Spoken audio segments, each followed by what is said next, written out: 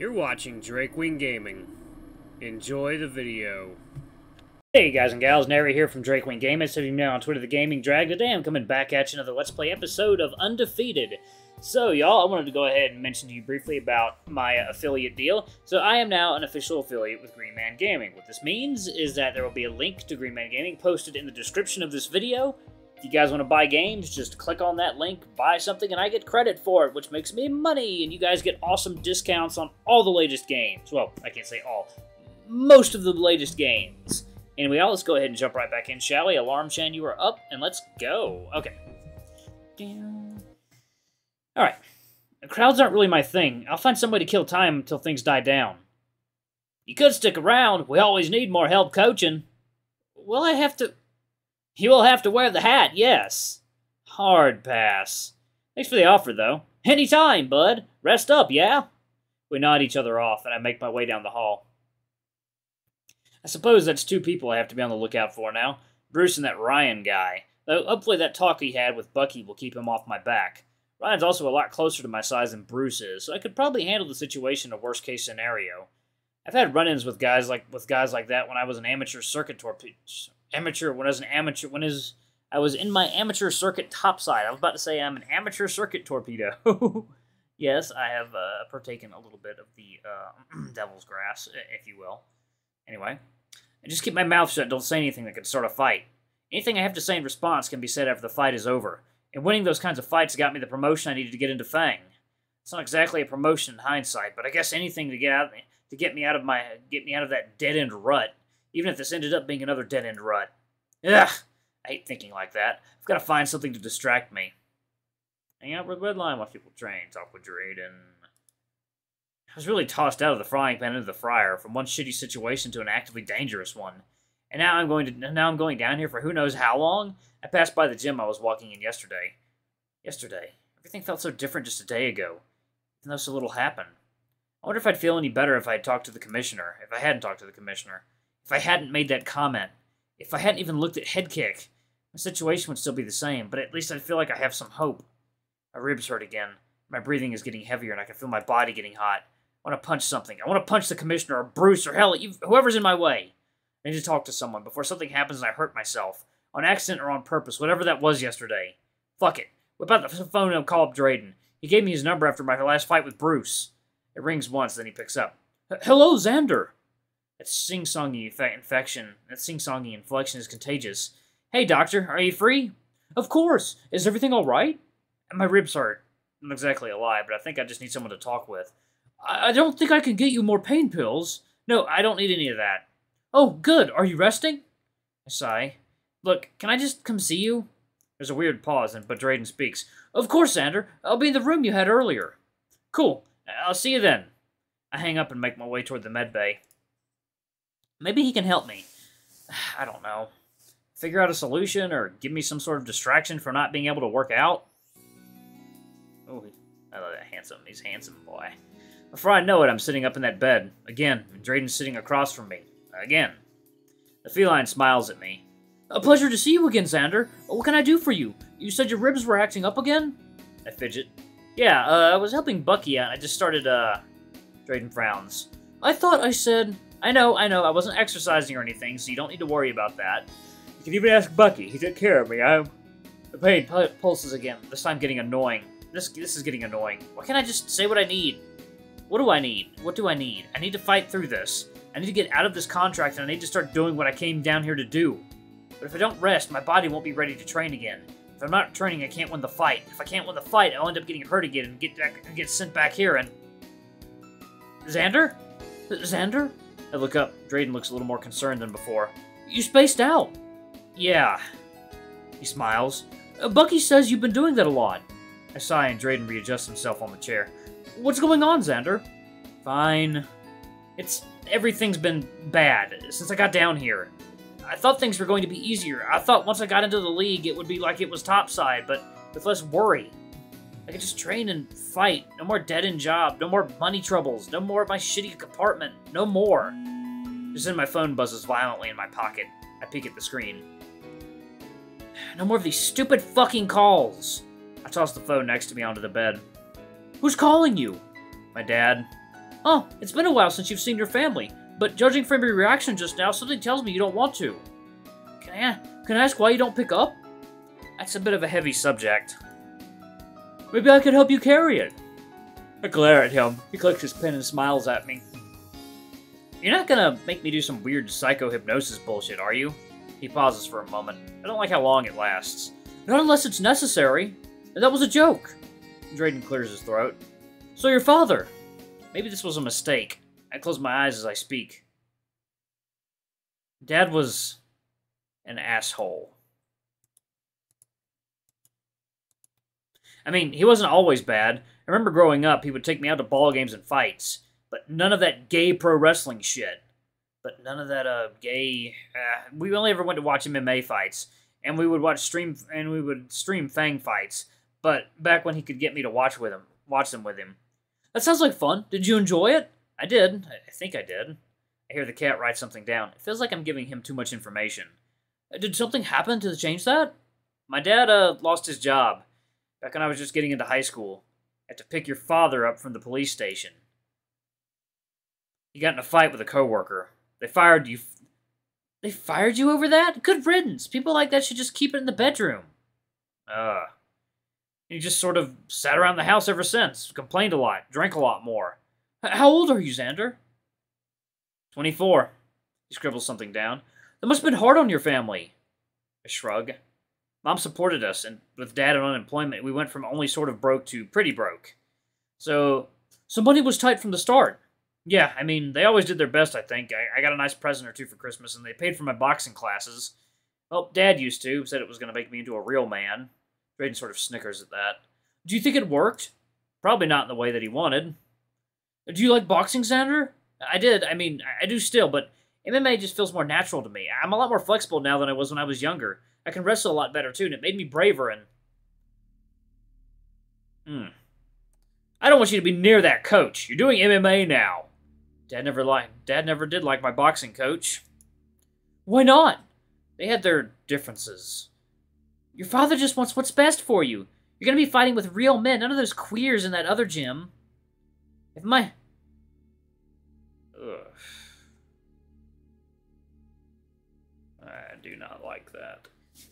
If my son ended like that, I'd just shoot him on the spot. The guys at Dad's new gym were intense. They were a lot harder than my friends in boxing. Get any knockouts? No, they hit me too hard, Dad, just like every class. I don't feel good. Don't be such a pussy. It builds character. When I was a kid, you get your ass beat for even looking at a guy wrong. But it's fine. I turned 16 and I got a job and moved out. Drayden goes quiet for a second and I open my eyes to see him holding out a tissue. I didn't realize the tears rolling down my face. I feel like we skipped over a bit of that. Why did you move out? So we're getting a lot of character backstory now. Alex, your father found your phone. We saw some interesting things. Did you send these messages? What the fuck were you thinking? I can't do this. Stop. You see the way she's crying? This is your fault. You're gonna get the fuck out of my house. Kenneth, please, at least let him... Get the fuck out, Alex! Zander! I open my eyes. Drayden's holding the box of tissues out to me. Breathe! I'm crying harder than I thought. The doctor places a paw on my shoulder, holding me tenderly. I take the box and set it on the bed next to me. My breathing steadies after a moment. I snatch a tissue and blow my nose, crumpling it and dropping it next to the box. When I was 16, I moved out. Mom found out I was gay and told Dad. Zander! I was planning on leaving anyway. It's fine. I'm fine. Are you? Yeah. I sniffle and wipe my eyes with another tissue. Drayden makes a disapproving sound. I just didn't have anything planned out yet. I didn't have a lot of friends to go to, so... Alex, what are you doing here? Can I stay with you? Of course. It's been a while. What's going on?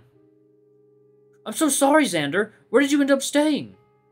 My old boxing coach, Vinny. He gave me a place to crash while I figured things out. The one your father didn't like? Yeah. I crumple up my tissue. What kind of messages did they find? Just asking Vinny about gay stuff.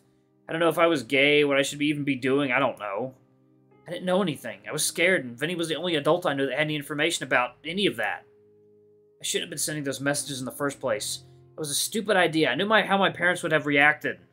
Does that give them justification for kicking you out? They didn't kick me out. I chose to move out.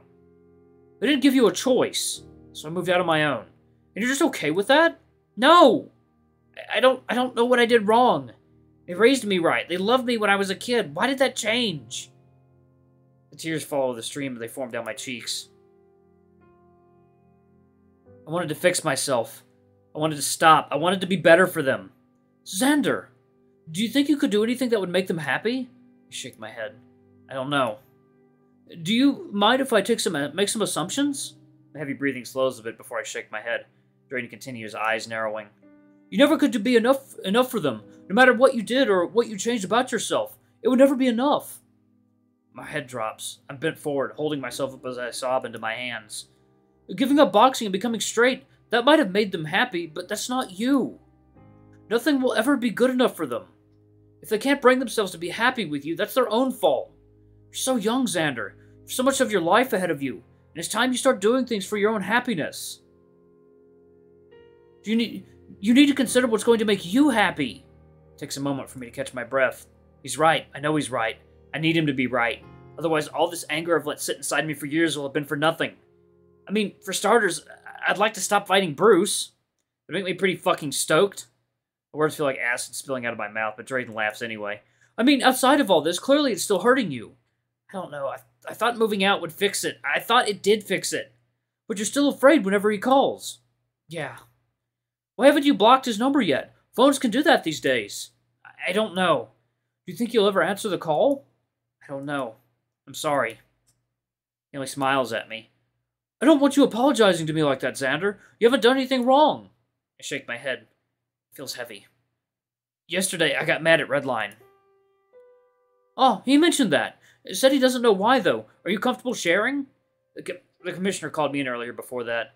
I thought we were going to talk about the contract or the fights. He just yelled at me about a comment I made on Headkick. Drayden starts to ask a question, but I answer it for him. It's a social media site for us exercise types. He smiles and scribbles something down. I was just trying to clarify something, but it kind of blew up, and I guess it broke my contract. I wanted to get my fights figured out. I can't keep fighting Bruce, but the commissioner, he just didn't listen. He just shut me down. I was trying to defend myself. I'm just trying to stay alive down here. Feels like my body is forcing more tears at this point. I just let them trail down my face. I'd lost it. I don't remember anything after that. I don't know. Sometimes I get mad and I don't know what to do. It feels like I'm carrying 100 extra pounds underwater. I can't feel things. My body just drags itself and I lose control. Drayden writes something down and then looks back up at me. Does this sort of thing happen often, Zander? I guess so. It happened a lot more often when I lived with my parents. And since you came down here? Yeah, it did. In the cafeteria, Bruce shoved me and I just sort of spaced out. And Redline in the gym, when he dropped me and all the other guys saw.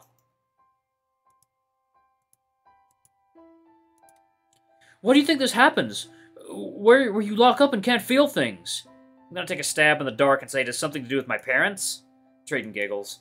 Well, I'm not gonna say that's not the reason, but I think there's more to the core issue. Sure, they might have contributed to the cause, but removing them isn't the whole cure.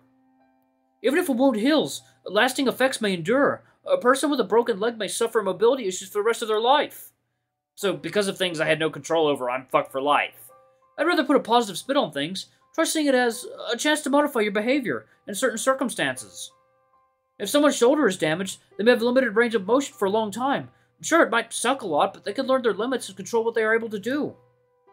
So if you find yourself in a position where you can feel one of these episodes coming on, we can try grounding yourself. I hope it doesn't happen, but if you find yourself getting frustrated, I want you to just touch something. Anything physical. Anything that can remind you that you are still here. Grounding can help you realign with reality. Focusing on something in your present moment can help you turn your attention away from these intense negative emotions. Of course, we won't be ignoring them or pretending like they don't exist, but if you can control your mood, you can control your actions easier. And I want you to focus on your breathing. In and out. Very slowly. He gives an example of how I meant to breathe, and I mirror it. I'm still a little worked up from earlier, so my breaths are a bit shaky. In and out. In and out. You're just a person breathing. That's all you need to be. You're exactly who you're meant to be. You're doing the best you can. A few moments of breathing. After a while, the shakiness subsides. I have control over my breathing, and my heart rate has died down. How do you feel, Zander? His voice gently peels away the silence. I feel better. Good. I want to thank you for sharing all this with me. I imagine it's not easy to think back on these memories. I try to ignore them, but it's important to learn from them. They're affecting your behavior. It's much easier to make a positive change to your behavior if we're able to take a look at what may have caused them. I guess that makes sense. Wonderful. I think now's a good time to call it for today. I've got another meeting in a bit. But before you leave, is there anything I can do for you? There's a lot that I want, but not anything that he can do about it. Feels good to finally have that off my chest, though. I don't think I've shared that with anyone besides Vinny.